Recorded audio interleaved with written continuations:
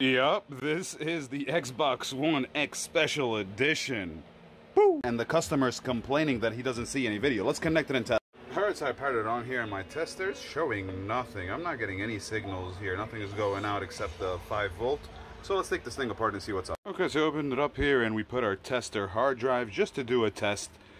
And with this tester drive connected, we're supposed to see the safe mode. We are getting nothing, so there has to be some sort of problem on the motherboard. Let's take this thing apart further. Okay, I got the motherboard out here, and the area of concern is right here, with that chip being the culprit, most likely. So under the microscope here, this is the ESD chip that is the second to go in the line.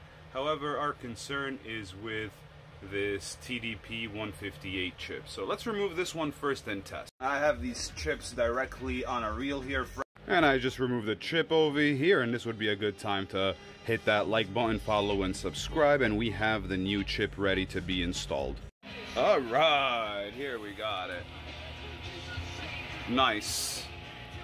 Alright, I put it together enough just to test. With our tester hard drive, it still powers on here. Okay. Nice! We have something on the screen. Look at that. Perfect. So we have the safe mode, and all we gotta do is put it back together and test. Alright, this is looking very fresh here. We're powering it on. Got anything on the screen here? Yeah, we got it. That's nice. Perfect.